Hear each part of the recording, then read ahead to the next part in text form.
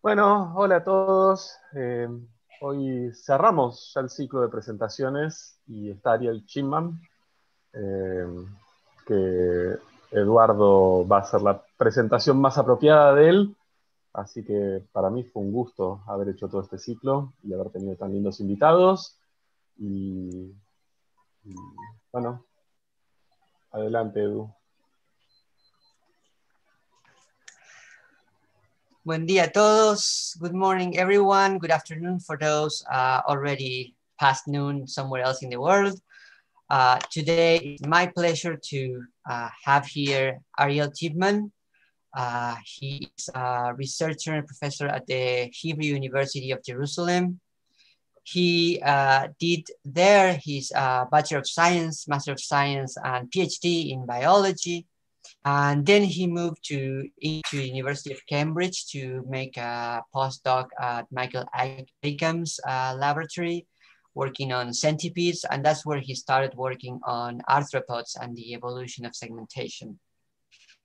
After that, he worked on crayfish, and then he went back to University of Jerusalem, his alma mater, to work and establish a program on the milkweed bag on Copeltus fasciatus, which is an hemipteran and somehow straddles phylogenetation between the more basal flying insects and the holometabolous insect.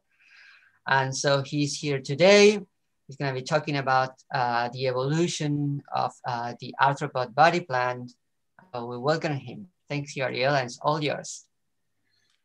Thank you, gracias. It's a pleasure to be here. I won't try and say something in Spanish, even though I could say good morning, but I'll stick with English.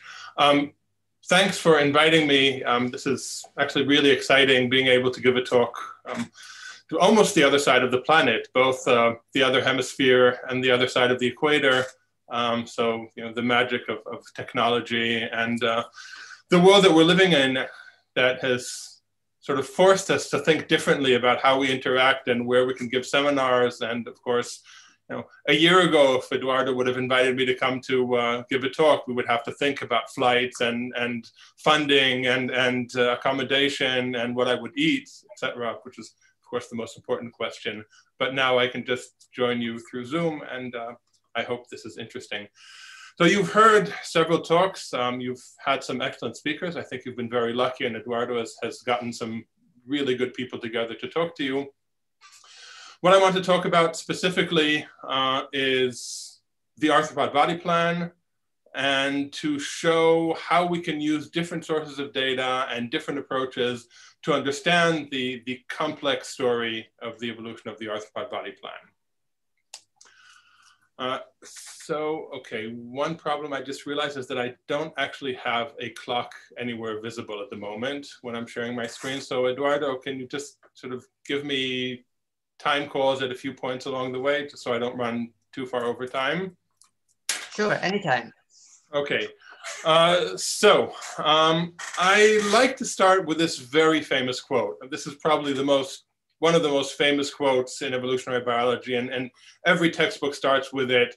So nothing in biology makes sense except in the light of evolution. This comes from the famous evolutionary biologist Theodosius Dobzhansky, who at the time was in Columbia University in New York. And actually, this quote comes from a lecture he gave to biology teachers. So everybody thinks it's part of some paper, but it's actually a lecture to teachers. I like to take this quote and reverse it, turn it on its head. And I like to say that everything in biology provides evidence for evolution. So if you're interested in studying evolution, basically anything you look at in biology, any process, any phenomenon you look at in biology will give you evidence for evolutionary processes and the evolutionary history of whatever it is you're looking at. And if we're interested in evolution, I think the corollary of this is that you should be looking at everything. So in the example that I'll elaborate on over the next hour and a half, if I'm interested in the evolution of the arthropod body plan, I should be using everything I know about the arthropod body plan to understand its evolution. And that means both comparatively looking at arthropods today and looking at the fossil record and looking at developmental processes, evo-devo, which you heard about from Armin last week, looking at genomics, comparative genomics, which is a field that Eduardo and I have interacted on over the last few years. So basically everything in biology will give you evidence for the evolutionary process you're interested in studying. My interests over the past, I guess, more than 20 years, actually it's frightening how probably closer to 25 years, have been in the evolution of body plans. So what do I mean when I say the evolution of body plans? I mean the evolution of the fundamental characteristics of an organism. So does it have a head? Does it have radial symmetry or bilateral symmetry? Is its body organized into segments? Does it have some kind of repeating units?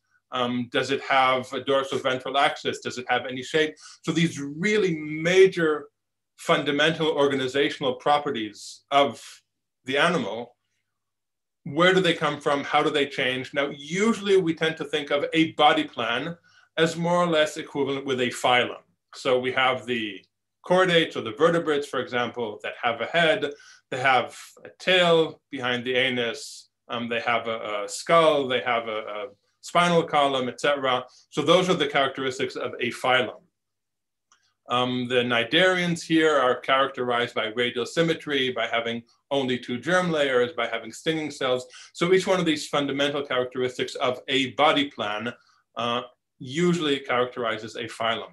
Now, of course, even though I'm interested in comparative biology and I'm interested in, I guess, in animal diversity in general, one can't work on all the phyla in the world. And so I focus on one phylum, which also happens to be the most interesting and the most diverse and the most exciting phylum, and those are the arthropods. So the arthropods make up a vast majority of all animals on the planet today. There are well over 1 million described species, probably 1.2 million described species, and probably 3 or 4 times that undescribed species. They include the insects, such as butterflies and bugs. They include crustaceans, such as this crab here and this isopod here. The arachnids, including scorpions and spiders, and the myriapods, including centipedes and millipedes, which I don't have in this picture. And of course, they have a significant fossil record, so we know a lot, not only about the arthropods that live today, but also about arthropods that lived in the past. And we also know that arthropods are not only the dominant phylum on Earth today, they've been the dominant phylum on Earth for the past 500 million years. So definitely a very interesting group to work on. And they also exhibit huge diversity in shapes, in ecology, in specifications and specializations, in feeding strategies, and almost any subject you want to study, you can study on arthropods just because there's so many of them and they're so diverse. The main defining character of arthropods as a phylum, or a defining character of the arthropod body plan, is the fact that they're organized into segments. So segments are repeated complex units along the anterior posterior axis.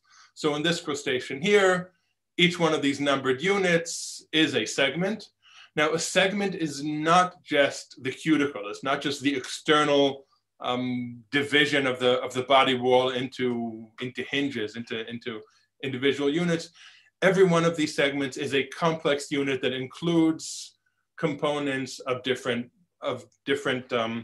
body systems. So it includes a piece of exoskeleton, a piece of the external skeleton, but it also, if you look inside, it includes a repeating muscle units. It includes repeating nervous units, a ganglion for each segment, at least primitively. It includes elements of various other systems. So each one of these segments is a complex unit, and these segments repeat themselves along the anterior posterior axis from the front to the back. In addition to the segmented body, arthropods also have segmented limbs, and the name arthropod actually refers to their segmented limbs. So arthropodization is the segmentation or the division of the limbs into repeating functional units that can move relative to one another. Just a clarification of terminology. When I say segmentation, segmentation actually refers to 2 different things. It refers to the morphological phenomenon, the fact that arthropods are made out of segments, so we call that segmentation. So the phenomenon of segmentation is being divided into these segments. But segmentation also refers to the developmental process that generates segments. So if I'm interested in the evolution of segmentation, I'm interested in both the evolution of the morphological phenomenon, the evolution of the fact that arthropods and other groups are made up of segments, and I'm also interested in the evolution of the developmental process, the process that generates these repeated units that makes these segments. And study of segmentation has been the focus of the work, both in my postdoc and in my own lab. So again, for 17 years or so, I've been working on the evolution of segmentation, and this is a fascinating process to study, because segmentation is so fundamental to arthropods, and because we actually know quite a bit about it, and I'll elaborate over the rest of the talk. Another important phenomenon worth mentioning when talking about arthropods is the phenomenon of tegmatization. So tegmatization is the fact that segments are not all identical and they're not distributed randomly or uniformly, but the segments are actually organized into distinct functional units. So this is best known in insects. So insects are made up of a head, thorax, and abdomen. And each one of these units, each one of these tegmata, so the singular is tagma and the plural is tegmata. So each one of these tegmata is in itself made up of numerous segments. So the head is made up of 6 segments, and the thorax of 3, and the abdomen of 9 to 11 segments. If we look at myriapods, their organization is simpler. They have only a head and then a trunk where all the segments are the same. If we look at chelicerates or arachnids, they're divided into 2 functional units, 2 tegmata, a prosoma, also known sometimes as a cephalothorax, and a opistosoma, sometimes also known as the abdomen. So arthropods are made up of repeated units, segments. These segments are organized into functional units. And some or most of these segments also have on them segmented limbs. So that, in a nutshell, is the arthropod body plan. So segments, tegmatization, and arthropodized limbs. And there are a few other characters, but those are the main things that define the arthropod body plan. So I talked about segmentation as a process, and in fact, most of what we know, or most of what we knew about segmentation, about the process, the developmental process of segmentation in arthropods up to 15 years ago, was from work in the fruit fly Drosophila melanogaster. In fact, we can even say that developmental genetics, so the study of the genetics of developmental processes, was really invented or discovered in the early studies of segmentation in Drosophila in the 1970s up to the early 1980s in the lab of Christiane Nusslein-Volhard in Germany, and she and her colleagues received the Nobel Prize for that work. And what Nusslein-Volhard and her colleagues discovered is that the process of segmentation, the process of generation of the repeated complex units in Drosophila, is a fairly well-organized process that involves this hierarchical subdivision of an early embryonic rudiment, which we call the germ band, into smaller and smaller units through the interaction of a series of genes, mostly transcription factors. I'll explain what those are in the next few slides. So the process starts with a series of genes or factors known as maternal determinants that really tell the embryo which way is front and which way is back, which way is dorsal or top and which way is ventral or bottom. Then there's a series of genes known as gap genes that are expressed in defined broad domains within the embryo. If you knock one of them out, then you get a gap in the embryo. That's where the name comes from. Gap genes interact and activate a series of genes known as parallel genes, primary and secondary parallel genes. These genes are expressed every other segment, so either in even segments or in odd segments. And then the interactions between these parallel genes activate a series of genes known as segment polarity genes. And the segment polarity genes are the genes that actually define the segmental units. They define the borders between the units that in the mature organism will be the complex segments that I mentioned early on. So this is the baseline. This is what we knew. This is where we first started learning about segmentation. And hundreds or even thousands of labs in the world over the past 40 years have been working on different aspects of this segmentation process in Drosophila. And more in the past few years, we've been working on segmentation process in other species. And of course, I will talk about that. So just a few terms. So I don't know whether everyone knows these terms, just to clarify and make sure that everybody is on the same page. Most of the genes, most of these genes, the genes involved in what we call the Drosophila segmentation cascade, belong to a group of genes known as transcription factors.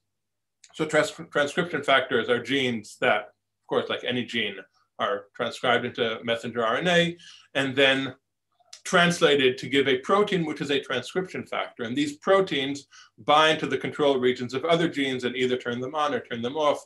So being very simplistic, a transcription factor is a gene that turns on other genes. And usually transcription factors turn on or turn off other genes within the same cell. Another group of genes worth mentioning are genes encoding signaling pathways or signaling genes. And there's several different families of signaling pathways. I'll mostly talk about the Wnt signaling pathway and the hedgehog signaling pathway. So these are genes that encode for usually small proteins that travel between cells, bind to a receptor. So this will be the gene would be, or the product of the gene would be this little orange thing here. They would bind to some kind of receptor in the target cell, activate a series of intracellular messengers, and ultimately activate genes. So a signaling gene is a gene that activates other genes, but in a different cell. So between transcription factors and signaling pathways, we can build these complex gene regulatory networks. And most of development, we now know, is made up of these interactions between transcription factors and signaling molecules to give, so a GRN is a gene regulatory network. That's a term I'll use quite a bit throughout this talk. These gene regulatory networks are the actual effectors of developmental processes. And when studying the evolution of development, and I'm building on things that Armin talked about last week, when studying the evolution of development, most of what we want to understand is how these different genes interact and how they organize into networks. And I know that Armin said this last week, but the genes themselves tend to be extremely conserved. So we can find the same genes in almost any phyla we look at. The same major developmental genes will be found in numerous phyla. In many cases, they'll even be involved in similar networks. But the differences in the interactions and the differences in the networks are what actually drives the differences in adult structure, in morphology, in phenomena such as segmentation. So if we want to understand the evolution of segmentation, we want to understand the evolution of the interactions between the transcription factors and signaling molecules that together generate the gene regulatory networks that drive evolution, that drive development and ultimately evolution. Specifically, this network is the blastoderm gene regulatory network in the fruit fly Drosophila. This is the early acting network that does what I showed 3 slides ago. So this transition between gap genes, parallel genes, segment polarity genes. Of course, it's a fairly complex network. And it's probably the best understood network in biology. It's the network that most labs have worked on. And as I'll show you partially, it's also one of the networks that we know the most about its evolution. So I'll maybe take a 2-minute break here and see if there are any questions. So Eduardo, do we want to have specific breaks for questions, or do we want to leave questions to the end? So what most people is doing is they will write questions through the talk on the channels, either from Zoom or YouTube. So even if they pause, we find a question, we can stop there and read it loud. Okay, so this is a good time to pause. If there are any questions, I'll have them now. If not, I'll continue and wait for questions. I have a short one. Yeah. In vertebrates, you also have segments. What are the difference between arthropods and vertebrates in the genetic basis, and how can we explain the diversity of arthropods in comparison with vertebrates? Okay, so actually those are both questions that I'm going to talk about throughout the talk, but I'll just briefly answer the first one. Vertebrates are also made up of segments, but vertebrate segments are very different from arthropod segments. There was a big debate for several years, and I'll elaborate on that a bit later. There was a big debate whether they're homologous or not, and it's pretty clear now that they're not homologous. So they evolved convergently, both in arthropods and in vertebrates. The diversity we see in arthropods is largely through variations of the segmentation mechanism, and that's one of the main things that I'll talk about as I move on. Okay, any other questions? Nothing so far, Okay. we can move on. Okay, so this is probably a statement of the type that you hear in many different talks, but I think that now is a very exciting time to start to study arthropod evolution. The field of arthropod evolution is undergoing a renaissance and explosion, and this is mostly due to 3 or 4 developments of the last few years. And I want to first quickly go over these developments that make it exciting to study arthropod evolution today. And then after that, I'll talk about a few specific questions in arthropod evolution that we can answer using these developments. So the first thing is that we have an ever increasing fossil record. The fossil record of arthropods is fantastic. Now you would tend to think, especially coming from Argentina, which is famous for its big dinosaur fossils and fossilized trees and things like that, you would tend to think that something like arthropods doesn't fossilize very well, but in fact, there's several fossil sites across the world that have what is known as exquisite preservation or unusual Burgess shale type preservation, where we find soft tissues of arthropods preserved. Many of these sites are from very early in the evolution of the arthropod. So from the Cambrian or the Ordovician and Silurian, so from about 510 to about 400 million years ago, mostly around 500 million years ago. And these fossil sites give us an unprecedented window into early stages of arthropod evolution. Some of these sites have been known for more than 100 years, such as this is famous Pandemia from the Burgess shale site in Canada, which has been known since the early 20th century. This is from a site in Morocco, I think. One is from Australia, but there are new sites being discovered all the time. The newest one, Xinjiang from China, was only, it was only advertised to the world 1.5 years ago. It was probably known for about 5 or 6 years before that, which has incredible preservation of soft tissues similar to this one. But not only are we finding more and more fossils, and there are new fossils coming out all the time, our understanding of the fossils and our ability to analyze them has gotten much better using new analytical techniques and new imaging tools. So these are a few examples of new imaging tools being used on ancient fossils, providing data that we could never get from the fossils just using simple optics. So this is, I think, X-ray scatter of a fossil. This is what is known as elemental backscatter. So the different colors are different elements in the minerals making up this fossil. This is a CT scan, computerized tomography scan of a Silurian fossil, which shows us incredible detail of the limbs and even the little hairs on the limbs. This one is fantastic. This one is a confocal image, basically using the autofluorescence of the fossil, putting it under a confocal microscope to see what we're looking at is the inside of the pharynx of a fossil, a Silurian fossil of a group known as euthycarcinoids, and this is the jaw apparatus. So this is the connection of the mouth parts to the head capsule. And what the researchers were able to show here is that the connection of the mouth parts to the head capsule is similar to a type of connection that is only found in myriapods, only found in centipedes and millipedes.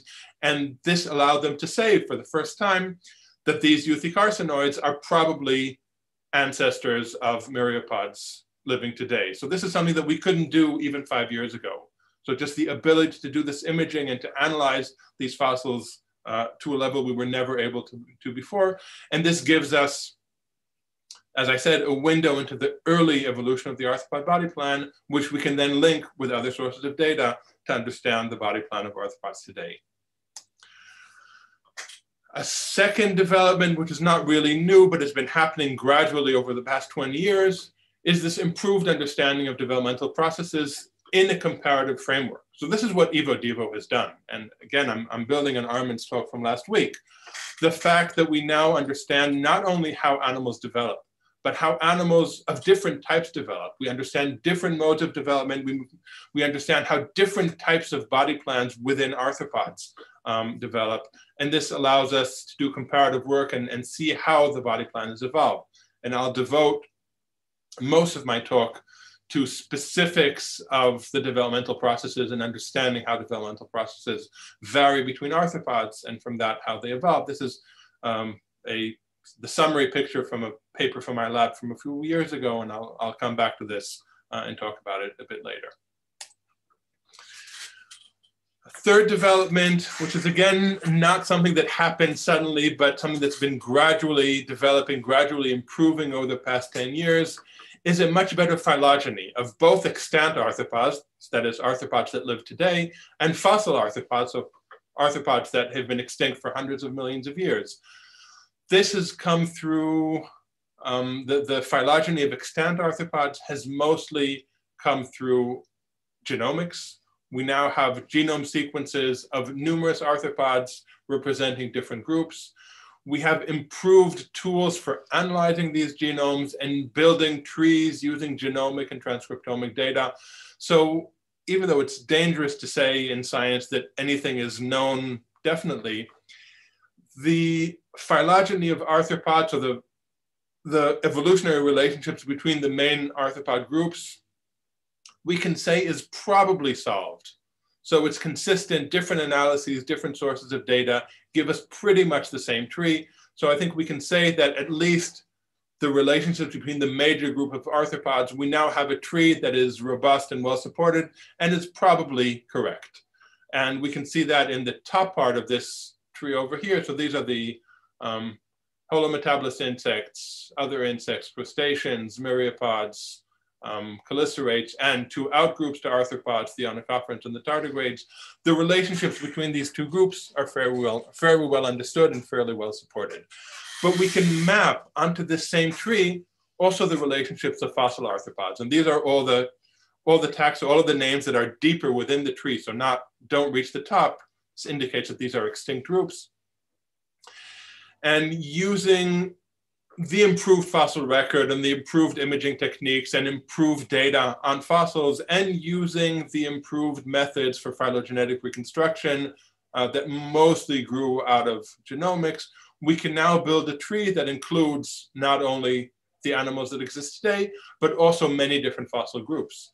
And we can see that the fossil groups are actually placed in many different places within arthropod phylogeny. So these two fossils are probably closer to chelicerates, the arachnids. So these are what we call the stem group chelicerates, so the closest fossil relatives to chelicerates that are not members of actual chelicerates, these two groups. The euthycarcinoids, which I mentioned, the one from the confocal image, we can now say are stem group myriapods, so extinct close relatives of centipedes and millipedes. And then there's this whole group here, which are stem group arthropods. So these are animals that are not true arthropods. They don't display all of the characters that define the arthropod body plan today, but they are the closest relatives, the closest fossil relatives to arthropods. And as we go through these fossils, the stem group arthropods, we can see how gradually the characters that define the arthropod body plan appear one at a time or several at a time as we move up the tree and get closer and closer to true arthropods. So we can use this fossil record and this phylogeny to really map the evolution of the arthropod body plan as it's represented in the fossil record.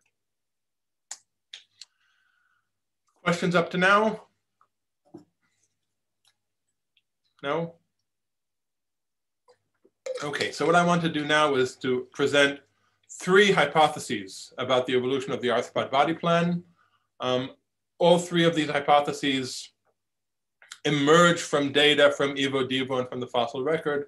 And all 3 of them are hypotheses that we can continue to study and elaborate on using, again, fossil record, Evo, Devo, phylogenetics, genomics in some cases. So using different sources of data to test and elaborate these hypotheses.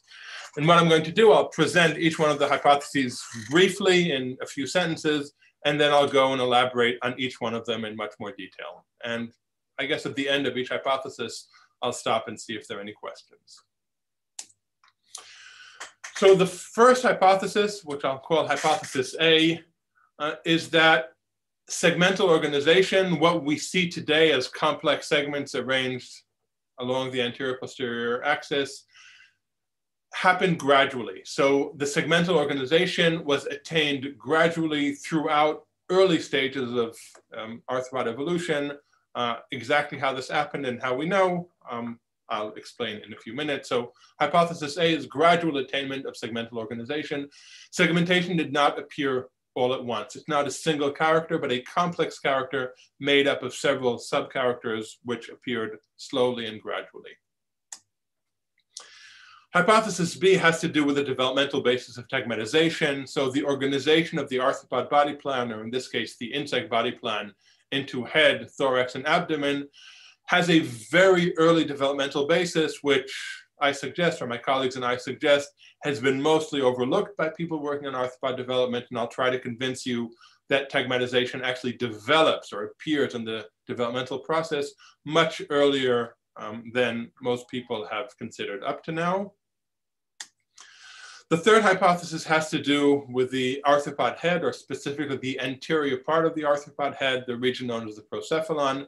And I will argue that this part of the head, the anterior head, has a very ancient origin, and I'll try to convince you using both Evo-Devo data and fossil data that these anterior-most segments of the arthropod head are distinct and separate from all other segments and have a distinct evolutionary history. Okay, so somebody's knocking on my door, but I'll ignore that. So I'll start with hypothesis A. As I said, what I'm trying to suggest here is that segmental organization did not appear all at once, but appeared slowly. And I want to present a model for how this may have evolved, and then talk a bit about how we can test this model or look for data that will support this model.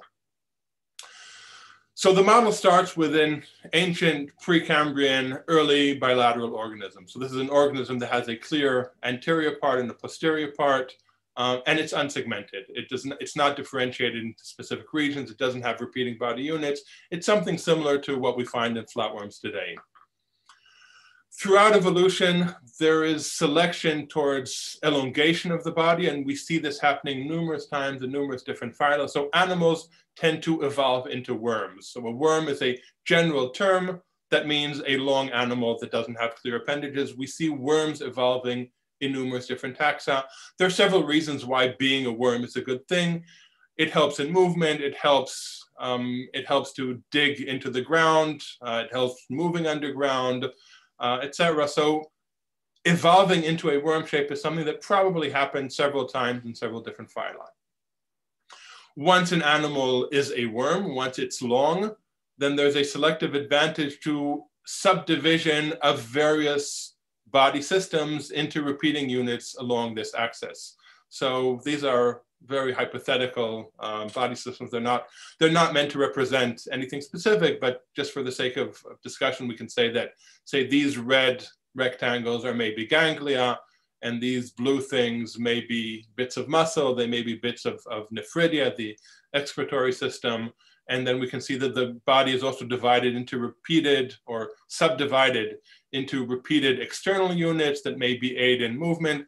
So we have this proto-segmentation, or what we call metamerization, where several different body systems are repeated along the anterior posterior axis, but we don't have this integration into true segments. The next evolutionary step is the integration into segments, where the different body units become synchronized because there's an advantage to the regulation of different systems being regional and being integrated, regulated and integrated in different domains. So we will have these external divisions synchronized with these ganglia, synchronized with these muscles, or whatever they are. So here we have really the first appearance of what we can call segmentation. But what really defines and characterizes true segmentation, so true segmentation of the type we find in arthropods, is the way segmentation develops throughout embryonic development.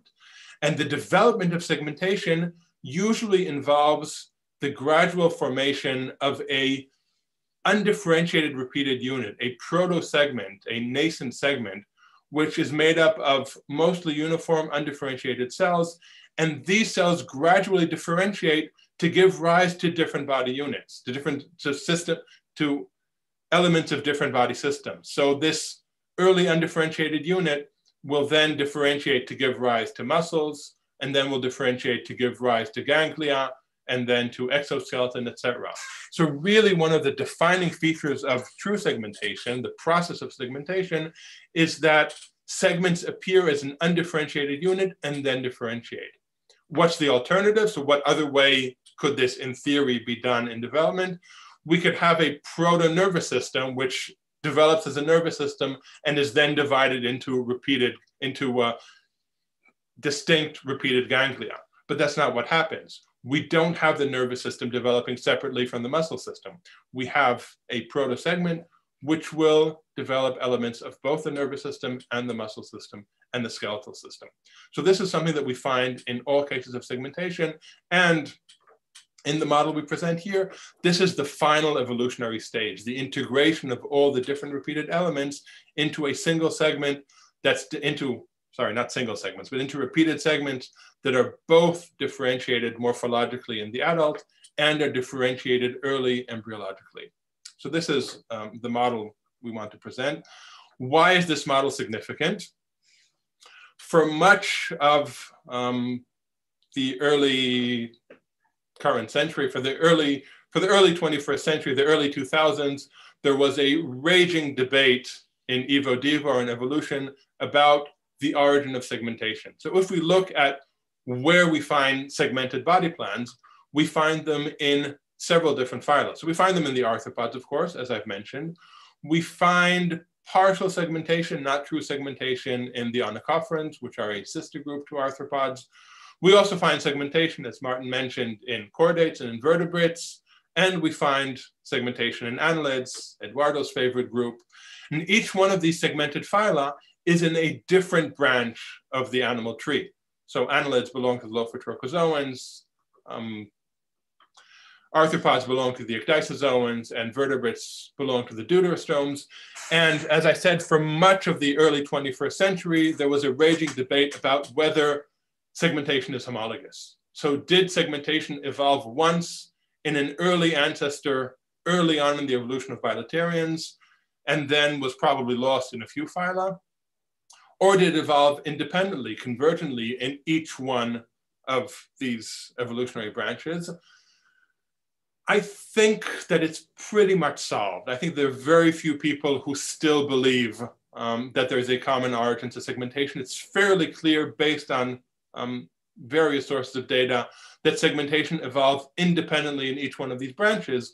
And really the hypothesis, the model that I presented in the previous slide, is an attempt to explain how this could have happened. So what is the evolutionary advantage of each one of the steps in the process leading from an early simple bilaterian to a segmented complex organism such as an annelid or an arthropod or a chordate? Now, if we can actually show that, if we can find evidence of each one of these intermediate stages, we can strongly support our idea that, at least in arthropods, because that's our focal group, at least in arthropods, segmentation evolved gradually. And if segmentation evolved gradually in arthropods, then quite clearly it could not have evolved in a common ancestor of arthropods and other groups, because then we would have to find a segmented ancestor to all other groups. So this is really part of the same debate, which, as I said, is pretty much solved in the last 5 years. I think most people accept that segmentation evolved convergently, but the debate, at least in some parts, continues. So why do I have the slide again? Because I was supposed to explain it here. So what I'm going to do, one more thing. If we actually look at the fossil record of arthropods, so this is an expansion of part of the tree that I showed you earlier, a slightly different version, do we indeed see gradual attainment of segmental characters as we move up the tree from the stem group arthropods or the arthropod sister groups to true arthropods living today, marked here in blue?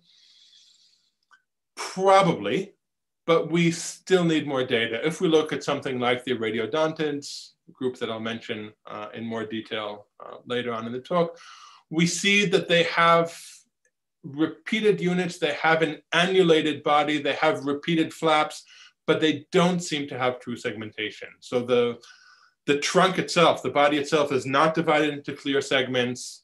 And from the evidence we have, we don't have this synchronization. We don't have this, this clear alignment of different units, different body units in single segments. So I would argue that radiodontids, fossil sister group to arthropods, as well as tardigrades and onychophorans, which are living sister groups to arthropods, do not have true segmentation. They have something that I would say is equivalent to either this stage or this stage. So stage C or D in our model of segmentation. So not full segmentation. And again, if this is true, if we move further out on the tree, we would expect to find animals that are completely unsegmented or have very early stages of repeat of body units. And in fact, a week ago, a new fossil from China was published, which I didn't even have a chance to stick into my talk, which is supposed to be a sister group somewhere out here. So it's actually a sister group to not only to arthropods, but to arthropods plus other ecdysozoans.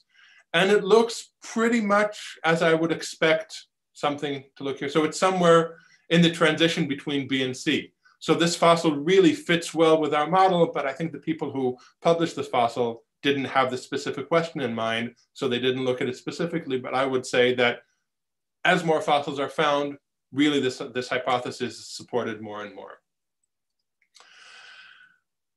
Another approach, so in addition to looking at the fossil record and trying to find these intermediate stages, is going back to Evo Devo to try and understand in greater detail how individual segments develop, how they develop in different arthropod groups, and to try and find evidence of this complex proto-segment, nascent segment, and try and understand exactly what's happening there. And through that, try and reconstruct the evolution of the developmental process that generates the complex segments. So again, I'm taking this model, focusing on this stage over here, trying to get a better understanding through Evo Devo, through developmental biology of extant arthropods, and try and understand better what's happening here, and through that to try and reconstruct what happened in the earlier stages.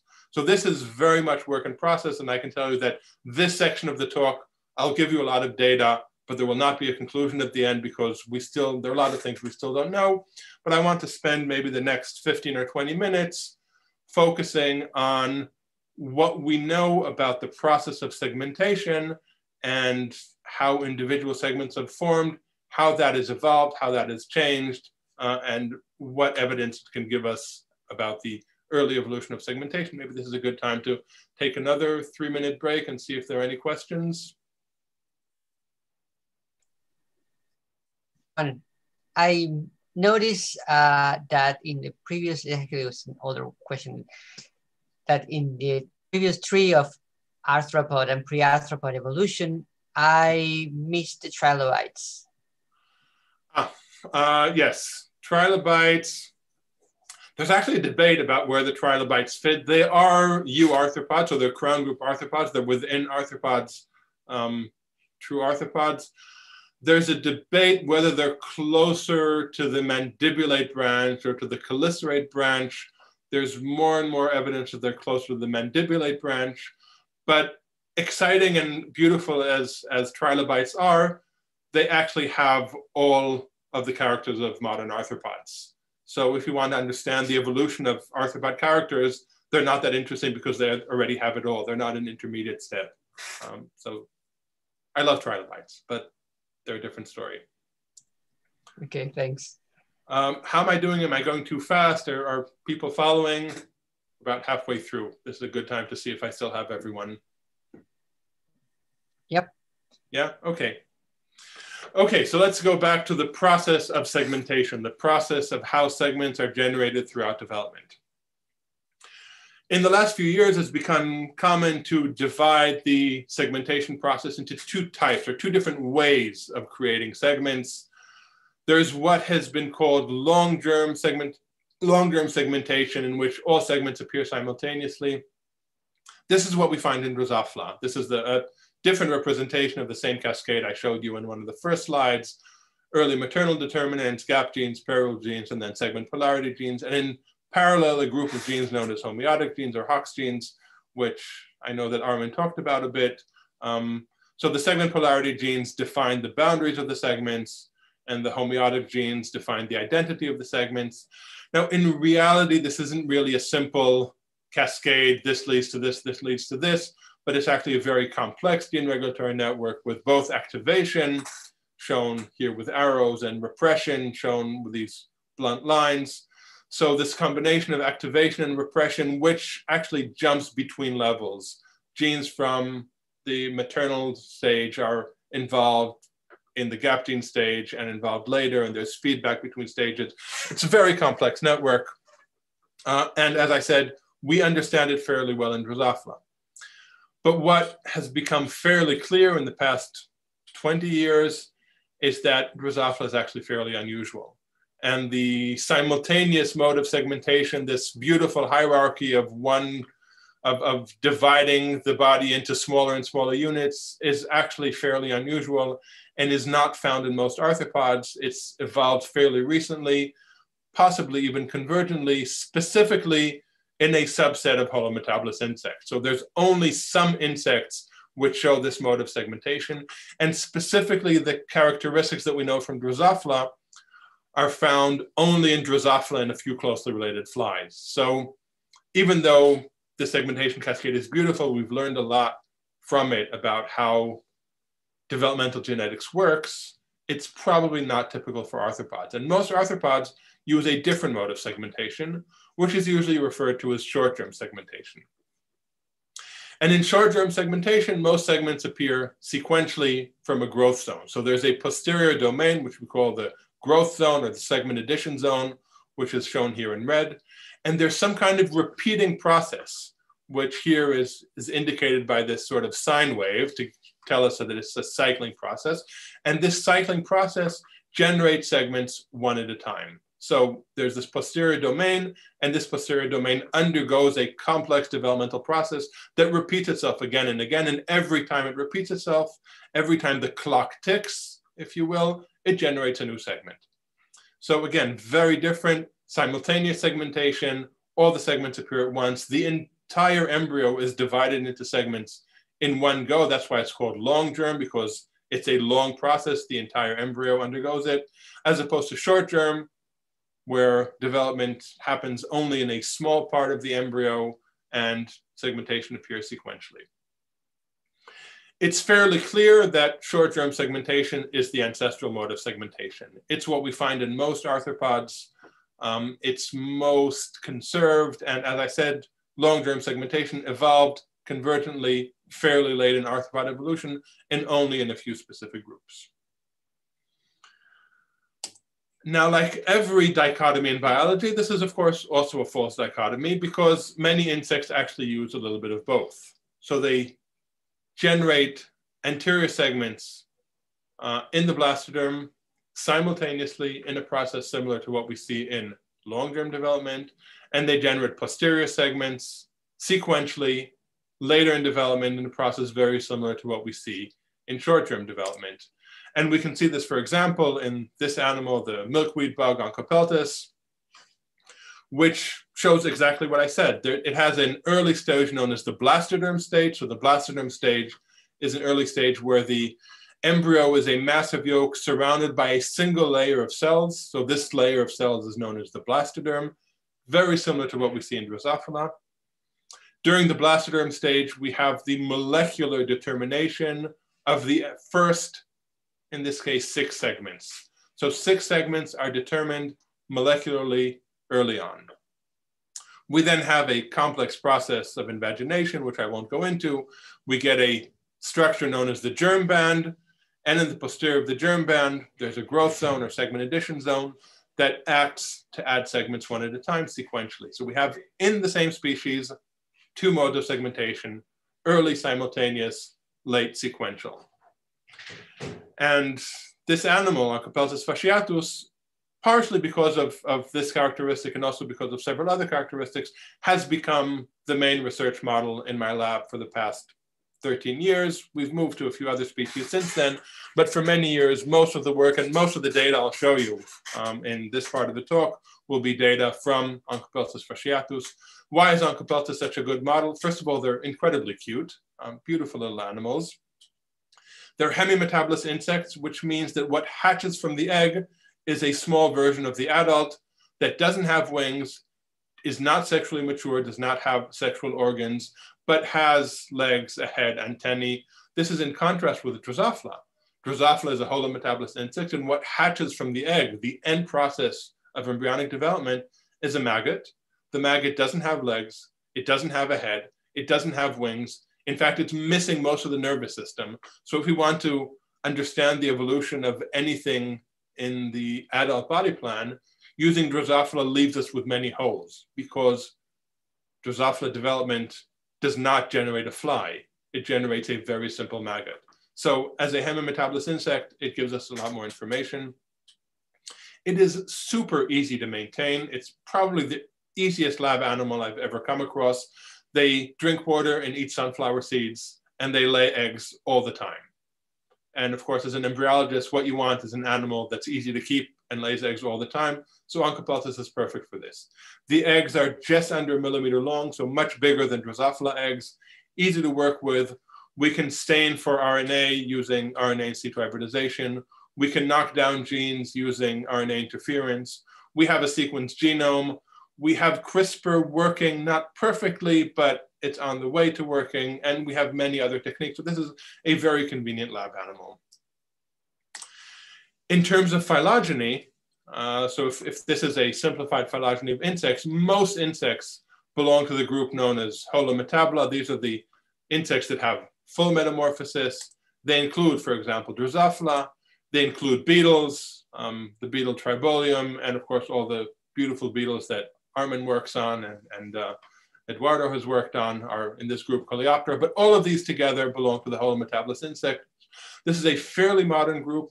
It's super diverse, but in terms of development and body plan, it's very specialized. It's actually developed or evolved all kinds of very specific characteristics that are not found in any other arthropods, and therefore, if we want to understand early evolution of arthropods, working on holometabolous insects can actually be a bit confusing.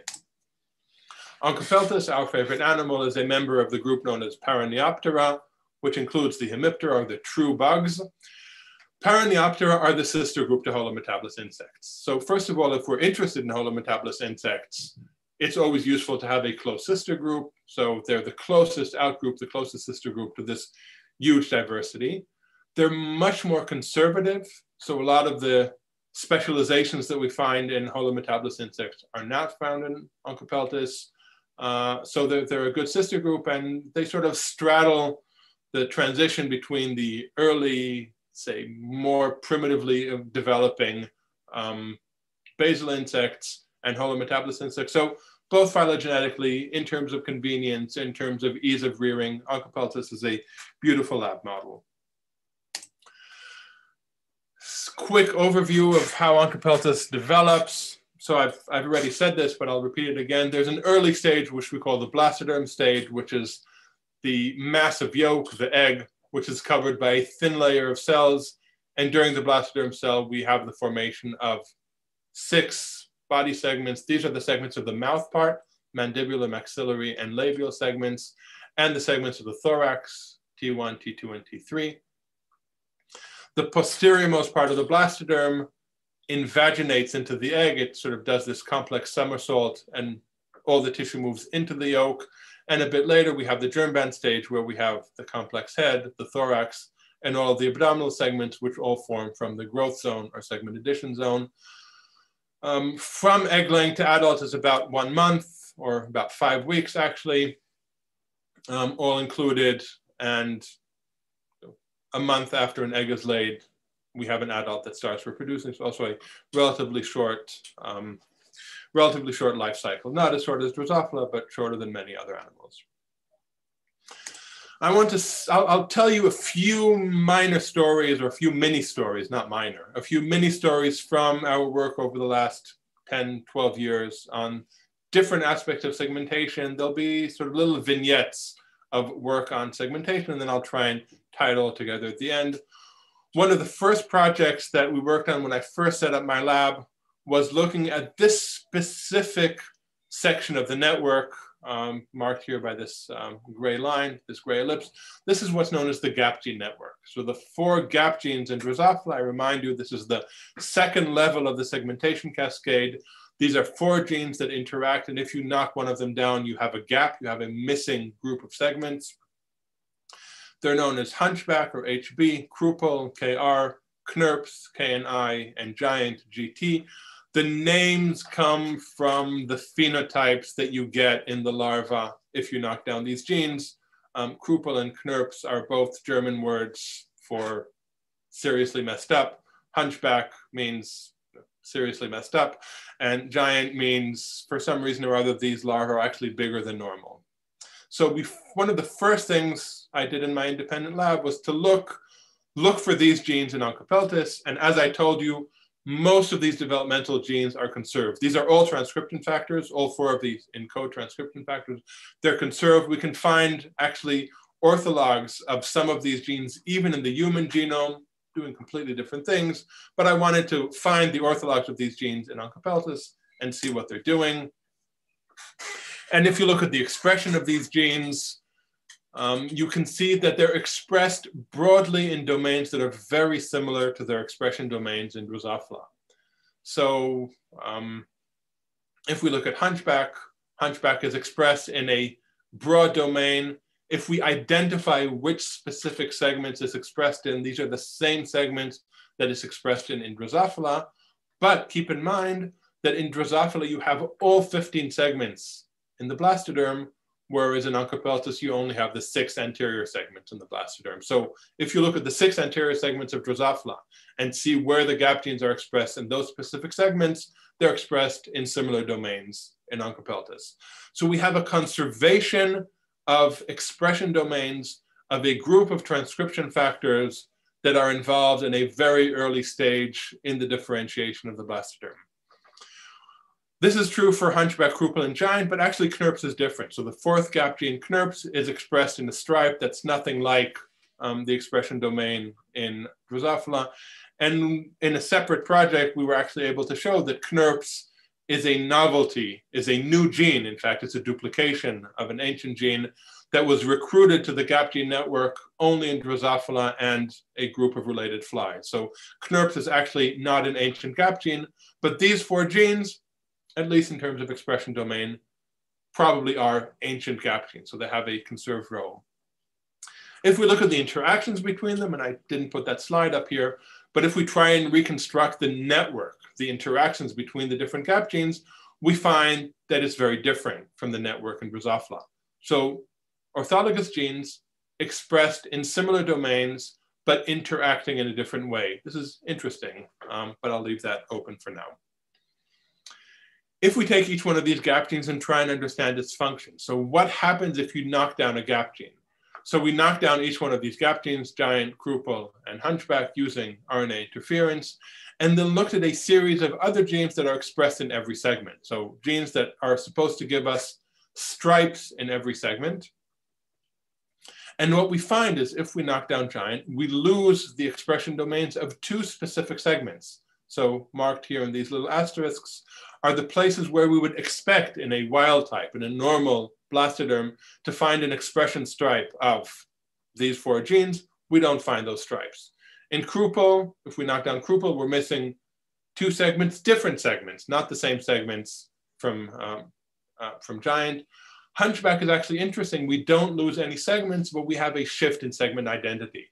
So segments that are supposed to be abdominal segments look like thoracic segments. So we have a almost homeotic shift in segment identity.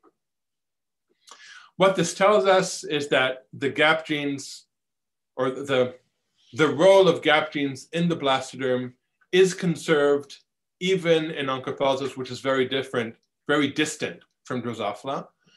Even in this animal that does not have real short-term, real long-term development, in the early simultaneous segmentation phase, that's similar to the segmentation phase, to the entire segmentation in Drosophila, we have a very conserved process. So basically we can say in a single summary statement that simultaneous segmentation in the Onchopeltis blastoderm is very similar to the simultaneous segmentation we see in the entire blastoderm, in all of the segments of the long germ Drosophila. Moving to the second phase of segmentation, so the segmentation, the sequential segmentation from the growth zone, we looked at a series of genes that are known from the segmentation process in Drosophila. Again, we find the orthologs of these genes. We look at their expression using RNA in situ hybridization, and we see, not surprisingly, stripes. So the stripe expression means that this gene is active in specific domains in a repeating process. And remember the repeating process of sequential segmentation. All of these genes, even skipped, odd skipped, runs, sister of odd skipped and bowl, odd paired, sloppy paired, hairy, etc. The names are not important. All of these are genes that are pair rule genes in Drosophila. So genes that in Drosophila are expressed in every other segment. If we look at their expression in the Onchopeltis germ band, in the growth zone, the segment addition zone, we find that they're expressed in every single segment. So we have a single segment periodicity as opposed to the double segment periodicity we find in Drosophila. Segments are not generated 2 at a time and then divided in half as they are in Drosophila, but they're generated 1 at a time, but using the same genes. So the same genes that are involved in generating 2 segments at a time, the pair rule pattern, the even or odd segment stripes that we see in Drosophila, the same genes are giving us a stripe every single segment. We can also try and look at the expression of 2 genes together, so do what is known as a double in situ. These are very difficult experiments to do. They very rarely come out really pretty, but still they're good enough to show the relative expression of different genes. So we looked at all of these genes and we did various combinations of 2 genes together to try and see the relative expression, which gene overlaps, which gene is anterior, posterior. And this allows us to give this entire summary of the relative expression of a series of segmentation genes in Onchopeltis. I want to make an important point here. This is a schematic picture of the posterior of the Onchopeltis germ band embryo. This is the posterior growth zone. This is the anterior growth zone. This is the most recently developed segment, so the youngest segment in the embryo, and this is segment N-1, or the next youngest segment. If we look at the germ band of a single embryo, we're actually looking at a time series, because genes that are expressed in this segment are expressed early in this segmentation process. Genes that are expressed in this segment, which is a slightly older segment, are expressed later in the segmentation process. And this is also true for the anterior part of the growth zone.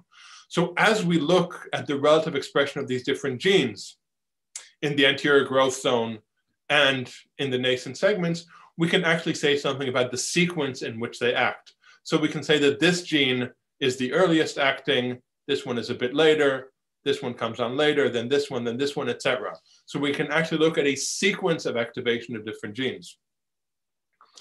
But the interesting point is also that all of these genes that are expressed in stripes are only expressed in the anterior part of the growth zone. The posterior part of the growth zone, all of the genes that are expressed in the posterior part of the growth zone, or almost all of the genes, are expressed in a solid, stable domain. So not in the dynamic stripes we see in the anterior growth zone and in the segmented part of the embryo, but solid domain. So this is a region that's stable developmentally. It's expressing the same genes in a uniform expression all the time. If we look at the sequence of activation of these genes and the interactions between them, we find that the sequence is very similar to the sequence we see in Drosophila. So if you remember from one of the first slides, I talked about primary parallel genes and secondary parallel genes and segment polarity genes. The sequence in Onchopeltis goes primary parallel genes, secondary parallel genes, segment polarity genes. So even though the segmentation process is very different, it occurs in a different cellular environment. The dynamics are different. The sequence or the rate of formation of segments is different. We still see the same conserved network of interactions. So the same cascade of these genes activate these genes, activate these genes. This is conserved regardless of the specifics of the segmentation process. This allows us to reconstruct what the segmentation process in an ancestral insect. If we look at other arthropods, we can go to an ancestral arthropod even and see how this process took place very early in arthropod evolution. Another question that we wanted to add to this, what's happening at the cellular level? So up to now, we've only looked at gene expression patterns, but if we also look at individual cells. So what we have here is a growth zone. We've stained it using DAPI to show us individual nuclei, individual cells, and we've stained it using an antibody to phosphorylated histone 3. This is an antibody that binds to cells that are actively in the process of cell division, that are undergoing mitosis. So every place where you see a cell marked in green, this is a cell that's actively dividing. And if we look at many embryos of different stages, we see something that repeats itself. We see that the growth zone is divided into two domains. This is actually very similar to the two domains that I mentioned here, the anterior and posterior growth zone. So the growth zone is divided into a posterior domain that has fairly abundant cell division profiles, and an anterior growth zone which has significantly reduced cell division profiles. We want to map gene expression patterns on the cell division patterns, and as a warning, these experiments are very difficult to do. The images are not very sharp. There's a lot of background, but still we can show that this distinction between posterior growth zone with cell division is the same posterior growth zone where we see solid expression of genes such as caudal and even skip. And the anterior growth zone, where we have reduced levels of cell division, is the same domain where we see the striped expression, where we see the dynamic process that's generating the segments themselves. As we move into the segmented growth zone itself, so this is invected, one of the segment polarity genes, so where we see the expression of invected itself, we already have defined segments. The way we interpret this is that the posterior growth zone is a domain where there's cell proliferation, where new tissue is being generated to feed the segmentation machinery. As cells move into the anterior growth zone, they stop dividing because they're undergoing differentiation. Usually cells that are differentiating do not divide at the same time. So the cells here are undergoing differentiation, are expressing a dynamic mode of several different genes that are interacting in sequence, in this sequence that I showed you here. As they move anteriorly, or actually as the growth zone moves posteriorly, leaving behind differentiated segments that then start cell division again. And in a later process, this is the process that I find very interesting, but we haven't really worked on yet. In the later process, here and here, we start seeing the differentiation of these undifferentiated early segments into all of the different tissues I mentioned before: nervous tissue, muscles, exoskeleton, etc. If we look at the germ band and the segment addition zone in other arthropods, so this is an insect, this is Onchopeltis, this is a centipede, this is from work I did during my postdoc. This is a spider. This is from work from Wim Damen's lab and from, I think, Alistair McGregor's lab, so several people who've worked on segmentation in spiders. Many of the things that we've seen and characterized in detail in Onchopeltis can also be seen in other arthropods. So the model that we can suggest for arthropod segmentation, even though it was built using Onchopeltis, is probably, at least most of the aspects of this model are probably general for arthropods. And probably ancestral. So they can tell us something about how segments were generated in ancestral arthropod. And this model, again, I'm summarizing everything I showed before, tells us that there's a posterior part of the growth zone which undergoes cell division and very little differentiation. And there's an anterior part of the growth zone where there's reduced cell division in a dynamic process of segmentation. And then as this whole domain moves back, leaving behind it the segmented germ band, we see cell division happening again, and we see differentiation happening again. We can also map different modes of segmentation. Maybe the slide should have been a bit earlier, but we were also able to map different modes of segmentation, sequential segmentation, mixed segmentation, growth zone segmentation, etc., on a tree of insects. And I won't go into too many details here, but what we were able to show in a paper from about 4 or 5 years ago is that actually within insects, there's a lot of diversity. There's a lot of plasticity, and many processes such as simultaneous segmentation, shown with this icon here, probably evolved convergently in several different lineages within insects, whereas in the beetles specifically, which are the best studied example of sequential segmentation, they probably lost the anterior blastoderm segmentation that we find ancestrally in the sister group, such as Onchopeltis. So this is a complex process, and we can look at different species to map how this has changed throughout evolution of insects.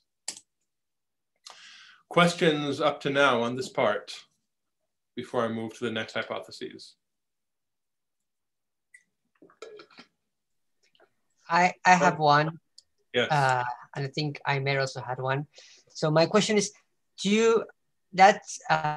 seems like you have growth zone divided in a stem cell that's posterior and then a post-divisional area where some initial rounds of cell fate specification take place. Right. Do you see stem cell markers? Have you looked for those? No, we haven't actually. That's a good question. We've never specifically looked for stem cells. If you have some ideas for stem cell markers that we could look at, that's something that I'd probably be interested in pursuing to see whether, it actually ties in with the question of how much differentiation takes place in early segmentation, how much takes place in later segmentation. So this is a direction that I would definitely be interested in going into, but we haven't done yet. Yeah, well, certainly, there's a bunch of what you call the primordial stem cell germline lineage that you see in many other invertebrates like kiwi, vasa, nanos. There's also Win3s associated. So peewee and so all of these, actually, people have looked at them in arthropods. They're specifically related to germ cells and not to stem cells. So there isn't specific expression of any of these genes in the posterior growth zone. But maybe we can follow this up in a later discussion, just the two of us. Okay, so I want to move to this second hypothesis, the question of the developmental basis of tegmatization. This is actually a few different sub-questions. This will be a relatively brief section because this is a subject we've just started working on and have some preliminary data, and we'll hopefully be following up in the next few years. So if you ask most developmental biologists, how are the differences between domains, between segments? How are the differences between segments determined at the molecular level? They will say Hox genes. Hox genes are generally accepted to be the genes that are responsible for segmental identity. And for close to 100 years, people have been mutating or knocking down or finding natural mutants of Hox genes, homeotic genes, and seeing that what knocking down or mutating a Hox gene usually does, it causes segments to change identity, to undergo homeotic transformation from one type of segment to a different type of segment. And the logical conclusion for this is that the difference between the head and the thorax and the abdomen would probably have to do with differences in Hox gene expression. But if you actually look at the map of Hox gene expression in different arthropod groups, and this is from a beautiful review paper, and I apologize that the color here is wrong. There's a beautiful review paper from almost 20 years ago that summarized everything that was known about Hox gene expression at the time, and we know a bit more now. The borders of the Hox genes usually don't overlap with the borders of the tegmata. They're not where we would expect them to be. So in some cases they are, but we don't find a perfect correlation between tagma borders and Hox gene expression borders. And the paradigm for Hox gene usually says that the important border is the anterior border. So actually, the anterior border of the Hox gene is what's determining the identity of a segment and not the posterior border. So in chelicerates, we have the posterior border of several gap genes, of several Hox genes, in the border between the opistosoma and between the prosoma and the opisthosoma, but we don't see any anterior borders, which is what we would expect to see. In insects, none of the Hox genes perfectly correspond with borders between stigmata. Just as an example, this is abdominal A, which is expressed in the abdomen. Its anterior border of expression is actually not the border between the abdomen and the thorax, but half a segment posterior to that. So abdominal A is probably not the gene that's responsible for the difference between thorax and abdomen. If you look at an embryo, so this is a late stage Onchopeltis embryo, the thoracic segments and the abdominal segments are actually very different in shape. And this difference in shape arises before Hox genes are expressed. So there is reason to suspect that the paradigm that Hox genes are responsible for tegmatal borders is probably incorrect. If we look at the segmentation process in Onchopeltis, which I've already talked about at length, and look at, for example, the gene even skip. So this is a very important gene in segmentation and development. It's involved in the segmentation process at several different points, at several different sub-processes. Its early expression is in 2/3 of the embryo. It's defining the posterior. It's defining actually what will be the embryonic region. It's then expressed in stripes, segmental stripes during the blastoderm, and these stripes appear simultaneously, so it has a role in the simultaneous segmentation in the blastoderm, and it's then expressed in stripes in the growth zone, in the anterior growth zone, and in the posterior most segmented germ band. So this is a gene that has different roles in different phases of segmentation, and it's expressed differently. The same gene is expressed dynamically in a different mode in simultaneous segmentation and sequential segmentation. But if we actually look at the identity of the segments where this gene is expressed, and I actually said this already. I said this, but I didn't say it clearly. Even skip is involved in simultaneous segmentation in the thorax and in the nasal segments, so the 3 segments of the mouth parts. And it's involved in sequential segmentation in the abdominal segments. So actually, the distinction between thorax and abdomen is very early on in how the segments are generated, the dynamics of segment generation. Thoracic segments and nasal segments are generated simultaneously in the blastoderm, and abdominal segments are generated sequentially in the growth zone. Now, we know that this is not the case in Drosophila. We actually also know that this is not the case in Tribolium. So you can argue, okay, that's Onchopeltis. Onchopeltis has 2 different modes of segmentation, and by coincidence, the transition between simultaneous segmentation and sequential segmentation happens to happen between the thorax and the abdomen, but that's meaningless from an evolutionary or developmental point of view. So we decided to look at other species. First, we looked through one more point. The head region segments in a completely different mode known as splitting, and I'll come back to that towards the end of the talk. Okay, so first we started looking at the literature, and we looked, for example, at a paper describing segmentation in Gryllus, the cricket. And what we saw, something that the authors don't actually point out, is that we see the nasal and the thoracic segments appearing rapidly, not simultaneously, but appearing very rapidly. And then there's a break of about 6 hours. So all these segments appear over about an hour and a half. Then there's a 6-hour break, and the first abdominal segment comes up. So even though it's not a strong distinction as we see in Onchopeltis, the blastoderm versus the germ band, we still see a gap, a shift in segmentation mode between thoracic or nasal segmentation and mandibular segmentation. And we see here as well that the shape of the thoracic segments is very different from the abdominal segments. We started looking at an additional model species in our own lab. This is the German cockroach, Blatella, which has beautiful embryos. So cockroaches develop their embryos in an egg case. The female carries this egg case, and if you look carefully, you can see that the egg case is divided into these slices. Each one of these slices, if you peel off the outer cuticle, is a single embryo that looks sort of like a lemon slice, or I don't know if they're called this in Argentina as well. Now I've forgotten the word. Anyway, there's a type of sweets that look sort of like lemon sweet, like slices of lemon or orange, and have about this shape. So that's what the Blatella embryos look like. This is from a paper from the 1970s, from Tanaka 1976, describing the development of Blatella. We're specifically interested in these very early stages where segments develop, and a student in the lab has developed a method to collect and stain these embryos. We can now look at the dynamics of segmentation.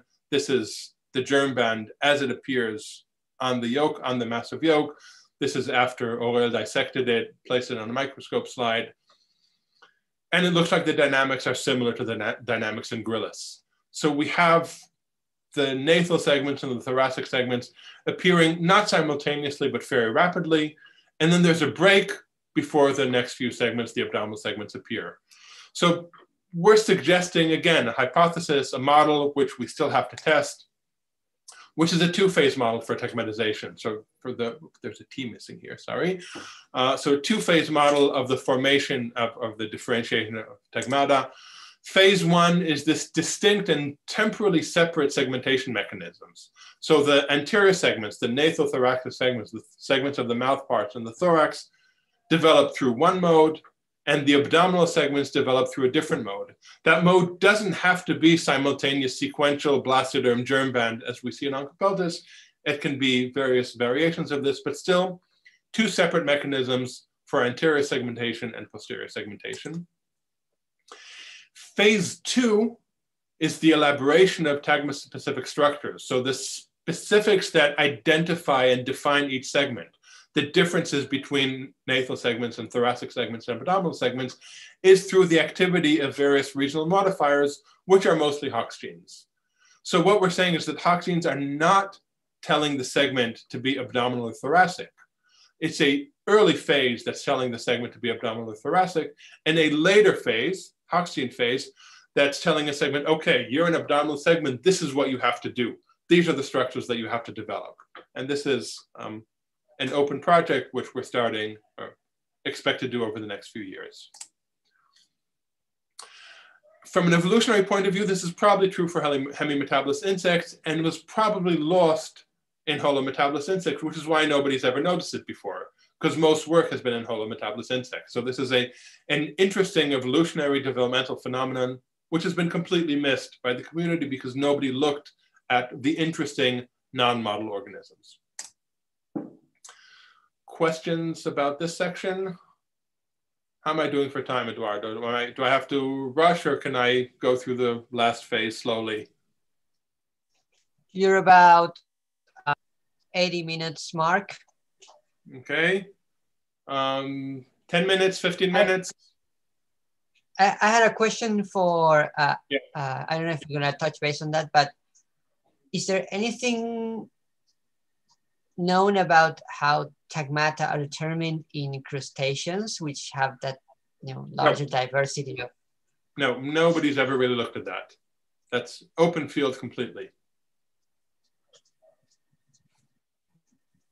Cool. Okay, so I think I will spend the last 10 minutes on the last hypothesis, which is actually the most exciting hypothesis and the one which really links fossil record with Evo-Devo in the best way, which is why I've left it for the end. So there's been a debate about the evolution of the arthropod head for over 100 years. The debate is about the homology of specific segments in the arthropod head. What's the connection between the prosoma, the cephalothorax of chelicerates, and the head of myriapods and the head of crustaceans and the head of insects? Are they the same? Which segment is equivalent to which segment? What do we know about the different segments? How do they develop? This has been gradually solved over the past, again, the last 10 years. We have a solution which, like I said about phylogeny, it's dangerous to say we now know the answer, but we have an answer that's supported by multiple lines of data and is fairly stable and will probably ultimately turn out to be the correct answer. What this answer says is that in all arthropods, there are three anterior-most segments. And these anterior segments are the cheliceral segments in chelicerates, which is homologous with the antennal segments in myriapods and insects. Sorry, that was the second segment, what I just said. The first segment is the ocular segment, the segment that has the eyes and does not have any mouth parts, and that's homologous to the eyes in myriapods and the eyes in crustaceans. The second segment is the chelicera, which is homologous to the antenna, which is homologous to the first antenna in crustaceans. And the third segment is the pedipalps of chelicerate, which is homologous to the intercalary segment. This is a small segment that doesn't carry any appendages in insects and myriapods, and the second antenna of crustaceans. So this is pretty much the emerging consensus. These three segments are different from all other segments in the fact that they have expanded ganglia, and these ganglia, these three ganglia together make up the arthropod brain. So the arthropod brain is what is known as a tripartite brain, a brain that's made up of three segments. Each segment has a single ganglion, and these ganglia are dorsal ganglia, whereas the ganglia in all other segments are ventral ganglia, so on the ventral, on the lower side of the segment. So this is the consensus. What we wanted to ask is, okay, what can we say about the early evolution of these segments? Are these true segments? Are they similar to other segments? Did they evolve through the recruitment of trunk segments? So was there an ancient single segment head where segments were then added to it from the trunk, or did this head then switch from a single segment to a three segment head? What exactly happened there? And the way to do this is to try and understand the development of these three segments. So let's give a bit of developmental background about the development of the head. Those of you who've been listening carefully may have noticed that there were a lot of things that I actually intentionally skipped. So when I talked about segmentation in Drosophila, when I talked about segmentation in Onchopeltis, I always talked about the nasal segments and the the segments of the mouth part, and the thoracic segments, but I actually ignored the fact that the head is made up of 6 segments, not 3 segments. And the 3 anterior segments of the head are exactly these 3 prenatal segments. We'll call them from now on the PGS. The PGS, the prenatal segments, the segments that are anterior to the nasal segments, the mouthpart segments. These segments are unusual. They're unusual because they form in this head lobe as opposed to in the clear germ band that we saw in numerous images. Hox genes are not expressed in the anterior 2 of these segments. They're only expressed in the third and the intercalary segment, the small segment that doesn't have appendages. Parallel genes are not expressed in these segments. They're only expressed in the nasal and thoracic and abdominal segments. They're not expressed in the prenatal segments of the procephalon. If we look at how segmental stripes develop in the prenatal segments, they're not simultaneous, they're not sequential. They develop in a process known as splitting, where there's a first single stripe, which then splits once and then twice to give 3 stripes that are equivalent to the 3 segmental stripes of the prenatal segments. That's shown in this image here. So this is segments or stripe splitting in the gene hedgehog, one of the segment polarity genes in a spider. This is work from the Akiyama Oda lab. And in the centipede Sturgamia, this is work from Michael Akam's lab, from Vera Hunickel. And this is in Onchopeltis, work from our lab. This is actually even skipped, but we also showed it later in hedgehog in the same gene that we see here. So prenatal segments conserved throughout arthropods are formed through stripe splitting, a completely different process from the formation of any other segment. We then wanted to look at the gene regulatory network, the GRN, involved in the segment polarity phase of segmentation, the last phase of segmentation. So the segment polarity network is made up of several genes.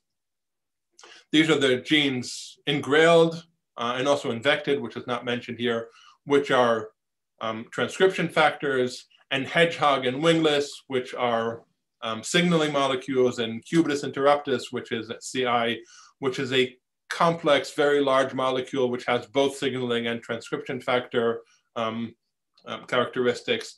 The interactions between these 4 genes and a few other minor genes together form what is known as the segment polarity gene regulatory network. The segment polarity gene regulatory network is a super conserved network.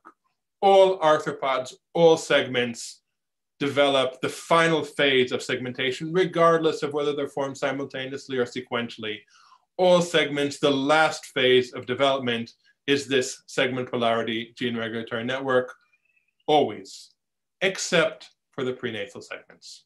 And what we did, a student, Oren Lev, over the past year and a half has been working specifically on the interactions between the segment polarity genes in Onchopeltis. And these genes are expressing the anterior part of the blastoderm.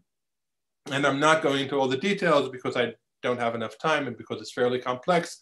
But what Owen has been able to show is that the expression pattern and the interactions between the segment polarity genes in the prenatal segments, in the 3 procephalic segments, are completely different from this super conserved gene regulatory network.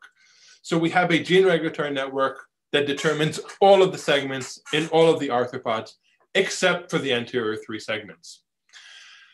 Now there's a recent idea in Evo-Devo which claims that structures that develop using a conserved gene regulatory network are homologous structures, even serially homologous structures.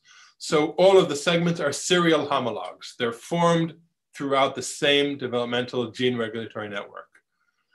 If the gene regulatory network, if the interactions between the genes in 2 structures are different, we would say that those 2 structures are not homologous. If they're in the same organism, we would say they are not serially homologous. So what we are claiming, our conclusion in this paper, is that the prenatal segments do not share this gene regulatory network, sometimes known as a character identity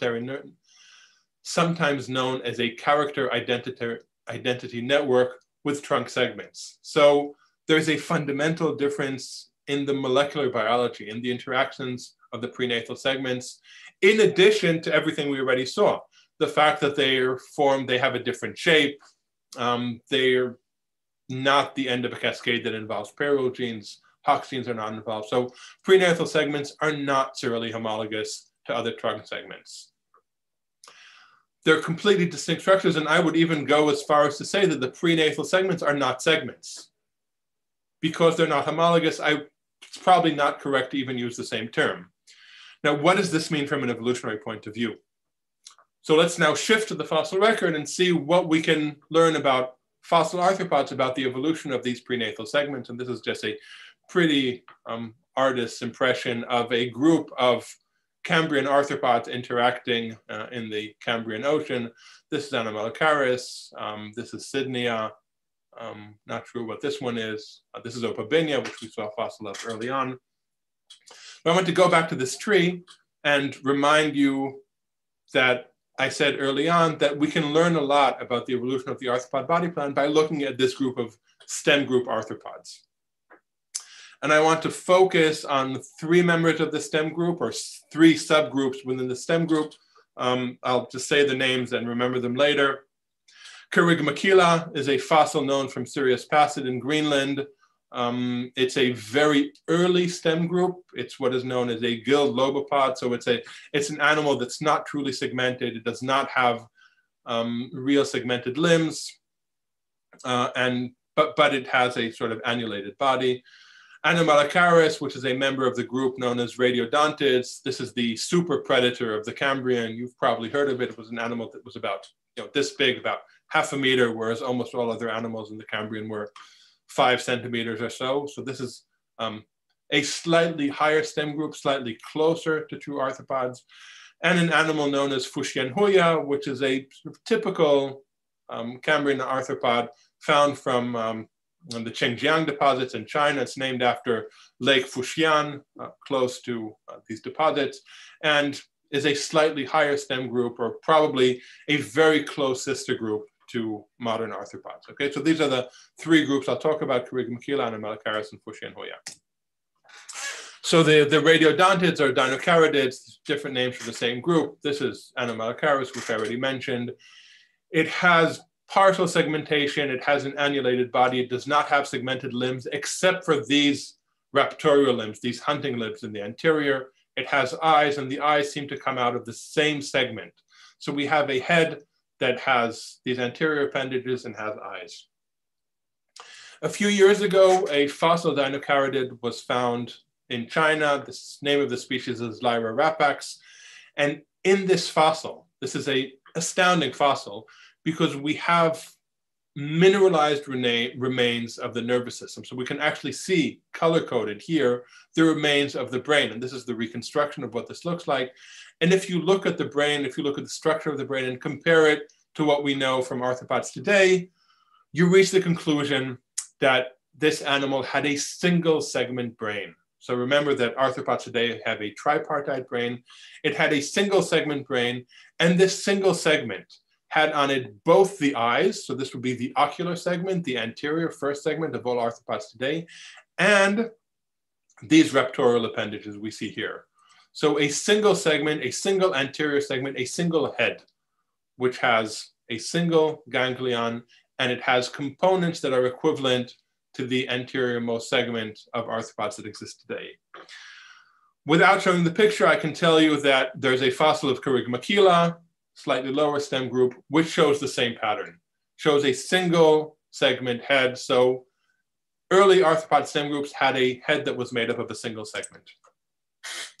Fuxianhuya, the fossil from China, also we found several fossils that have the remains color-coded of the anterior nervous system. And careful analysis of the nervous system in these animals showed that they have a tripartite brain. So they have a brain that's made up of 3 ganglia, and they have a head that's made up of 3 segments, and the anterior-most segment has an eye, and the second segment has this appendage, which looks sort of like an antenna, and then there's a third appendage, which is part of the brain that has this sort of mouth part-like thing. So the head of Fuxianhuya, a very close relative in upper stem group arthropod, has a head that's made up of 3 segments. The model that we suggest, the hypothesis that we suggest based on combining data from the fossil record and from Evo-Devo, is that the early arthropod stem group, Kerygmachila is the only one mentioned here, but this is true also for radiodontids, such as Lyra-rapax and Anomalocaris, had a single segment head. And this single segment had both a raptorial appendage, a hunting appendage, a single ganglion, and the eyes. At some point in a group that we call Deuteropoda, this segment underwent some form of triplication. And as it underwent triplication, so it evolved into 3 segments, and each one of these 3 segments adopted a part of the original single segment. The anterior-most segment got the eyes, the second segment got the appendages, the third segment probably got a different appendage, and each one of these segments had a single ganglion. So the original single ganglion was split into 3 to give the 3 ganglia of the modern arthropod head. How do we support this? Basically by saying that these 3 segments are not homologous to the trunk segments. What we're saying is that there was an ancient segment which was formed through a gene regulatory network, which was initially the gene regulatory network of this segment only. As it underwent this triplication to give 3 segments, these 3 segments adopted the different gene regulatory network that is now typical to these segments only, and is different from the gene regulatory network, which is equally ancient and is found only in the trunk segments. Okay, I've sort of reached the end, so I'll give a quick summary of the concepts I've talked about. So as I said, I'm interested as a general question in the evolution of the body plan. Most of my lab uses Evo-Devo. So Evo-Devo is comparative embryology, comparative developmental genetics, a lot of what I've talked about. We can analyze specific gene regulatory networks with the idea that every GRN is equivalent to a single homologous structure. We can look at how specific genes have changed their function throughout evolution. We can look at how families of genes have evolved throughout evolution. I have some projects on that, which I haven't mentioned here. We can use comparative morphology and try to link that with embryology to try and see how embryos or how structures in adults evolve throughout the embryo. And we can add the fossil record and try and link the fossil record to morphology, to gene families, to specific gene regulatory networks. And all of these together give us different viewpoints, different sources of data into understanding the evolution of the arthropod body plan. And I like to use a metaphor here that the story of body plan evolution is a single story, but we have different languages telling us different parts of the story. And what we as evolutionary biologists have to do is to learn to speak all of these different languages so that we can piece together the stories told by different storytellers in different languages to understand the one story of animal body plan evolution. I'll end by thanking all of the people who made this possible. Obviously, I don't work alone. I have a lab. This is a picture from about 2 years ago, and actually most of the people in this picture are no longer in the lab, but just to mention Tzach Oman, who was involved in a lot of the growth zone segmentation work, and Asya Novikova, who was involved in a lot of the blastoderm work, and several other members of the lab. This is what the lab looks like today. We don't usually meet in person, and we meet through Zoom, even though people still come to the lab. This is Oren, who did all of the head work. This is Tamir, who's developing a lot of CRISPR protocols, which I didn't really talk about. Ariel and Orel together are working on developing Blatella, the cockroach, as a new model system. Judy Wexler is a postdoc who is both supervising Orel and Ariel on the cockroach work and working on the evolution of tegmatization and the evolution of the transition from holometabolous insects to from hemimetabolous insects to holometabolous insects. Nitzan is working on the evolution of the nervous system. Mira is my technician who keeps it all together. Shilat is an undergraduate student who's actually since left the lab, but was also working on blastoderm work. Collaborators, my fossil friends, Greg Edgecombe here, Doug Irwin from the Smithsonian. I spent a sabbatical year there a few years ago where I learned how to look at arthropod fossils, funding, etc. Follow me on Twitter. I mostly tweet about outreach stuff that I do, but also occasional lab updates and discussions. And that's it. I'd be happy to take questions if there are any left, if we have time.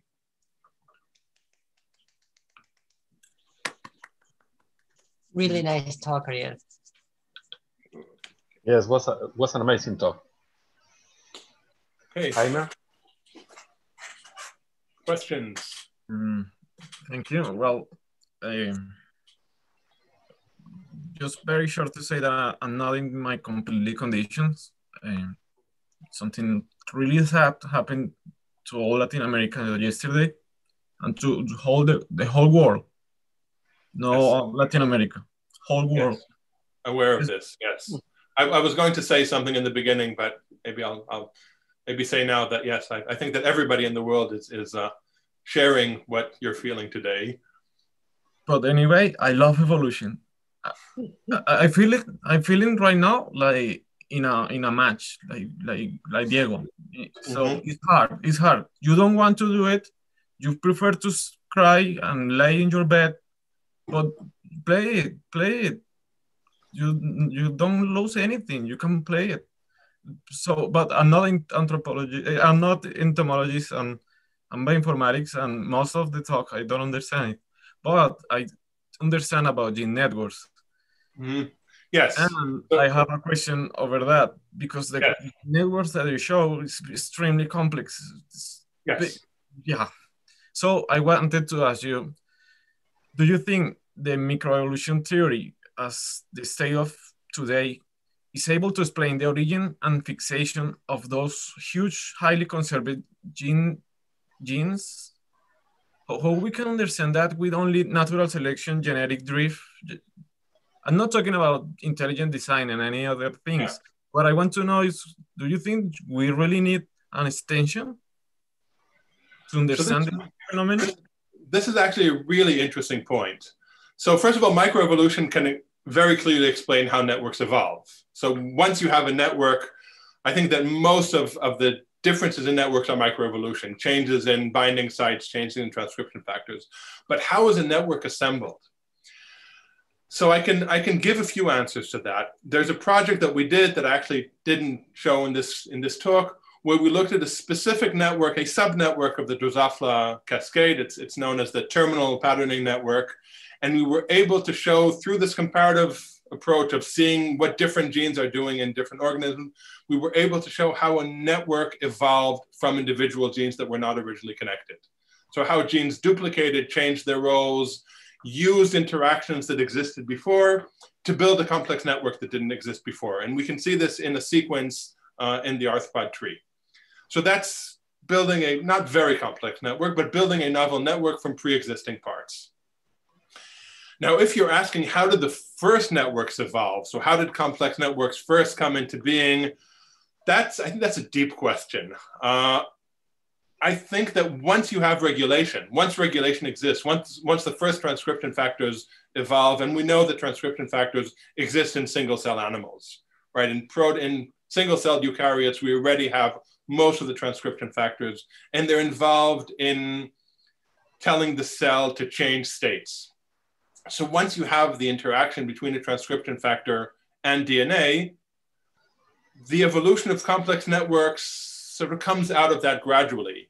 You have different domains, different regulatory regions where the transcription factor can bind. So you have a transcription factor that now has several different roles, and then you have several transcription factors interacting together in different roles, and you have availability of chromatin varying in different stages of development, and the networks come out of that. So it's not a single sudden appearance of a network, but a gradual elaboration, complication of the interactions between different transcription factors and specific binding sites, which slowly turn into a complex network. Does that answer your question? It's for a discussion, but that is okay. Amazing talk, amazing answer. Thank you. Thanks. Ricardo, ¿tenías una pregunta? Yes, I have a question in the same direction that Aimer. About, do we know how the transition to this long-term segment development that we see in Drosophila appeared in terms of gene regulatory networks? How these gene regulatory networks reassemble from short-term development to a long-term development? Okay, so one of the things that we showed, and several other groups have shown, is that the network is actually not that different. The difference between short-germ and long-germ can actually be explained by fairly minor changes in the regulation within the network. So it's the same genes, the same interactions, it's just the dynamics and the sort of the higher level control that varies. There's several people, not from my lab, but Izzat the Sharif, who's now in Germany, and what's his name? Eric Clark, who was in Michael Akam's lab, who are more modelers, sort of more theoretical biologists. And they've actually built some very elegant computational models that take a short-germ developing animal, a model animal, of course, a computerized animal, shift a few parameters and get long-term development. So actually the transition is not that complicated. It has to do with using the same network in slightly different cellular environment, slightly different regulation. So it's much simpler transition than people thought. Thank you. How you said what's the name of the people? Izzat the Sharif and Eric Clark. Thank you. Okay.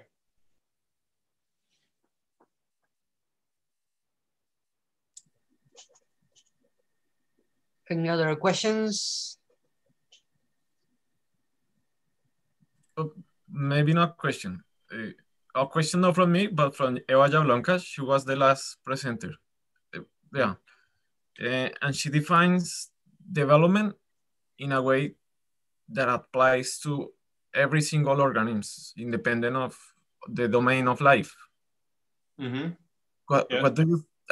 It's most amazing even because that's the definition of development. But she also used that definition of development to say that epigenetics also applies to everything, because epigenetics is the study of the gene networks and its interaction with the environment. All that happening during development. So okay, so Eva Jablonka, as you probably guessed, sees everything through the viewpoint of epigenetics, and I think she takes a very broad definition of epigenetics, probably a broader definition of epigenetics than I would use and many other evolutionary biologists would use. But in the broad definition of epigenetics being the interaction between the environment and the genetic system, development is definitely an epigenetic process.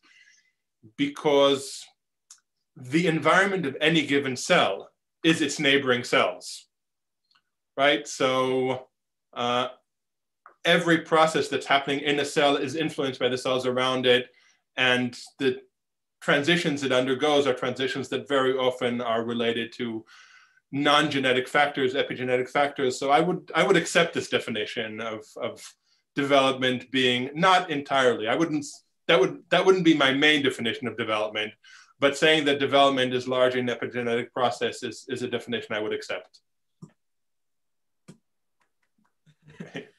Thank you.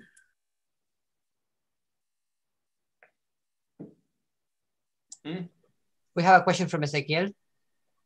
Yeah. Hi. I have a question, and I'll read it. Do you find any correlation between the morphology complexity of arthropods and the complexity of gene regulatory network? So that's also an excellent question. The debate about what complexity even means is a very complex debate. We can talk about that for hours.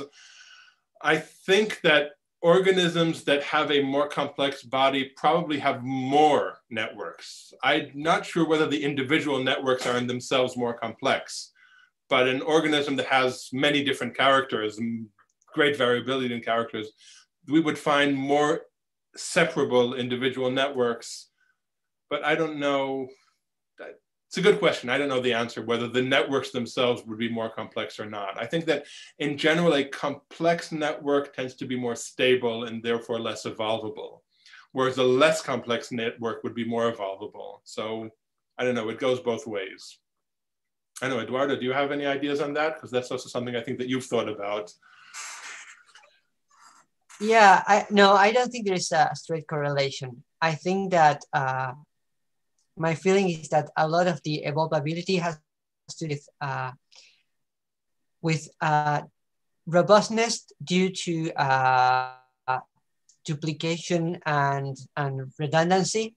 So there is more than one way of doing the same. And also a way that allows you to switch how things are mapped in the network. So if you have two different ways of doing the same, you might normally rely on this one, but you have this one. So when this one fails, you still have things going. But that also gives you an additional, so if this one really, you still have your original one and this one can reconnect to something else.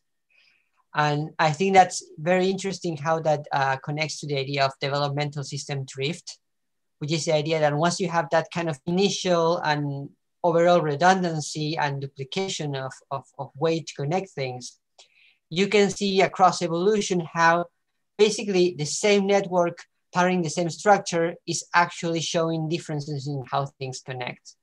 And which, you know, that adds additional layer of problems with defining homology, because even the networks can be the same by descent and yet be different. And so that screws up a lot more defining homology that already screwed up.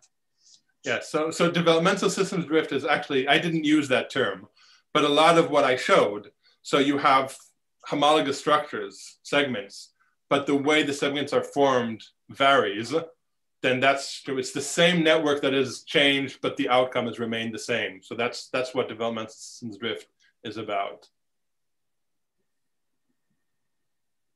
Thanks. Thanks. We have one question on YouTube. Carolina Ferrari has been saying it's a very interesting talk and is asking if did you observe similar mutant phenotypes in Onchopeltis as in Drosophila when you knock down developmental genes?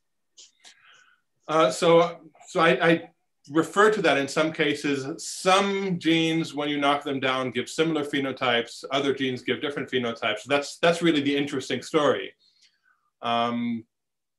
Gap genes, as I showed, give similar phenotypes, but a gene like even skipped, if you knock it down in Drosophila, you lose every other segment, whereas on Onchopeltis, because it has this very early role in determining the posterior, if you knock down even skip, you get half an embryo. So some genes have similar knockdown phenotypes and some genes are different. And that's really our starting point. So where do you start thinking about what genes are conserved and which are not? what happens when you knock them down.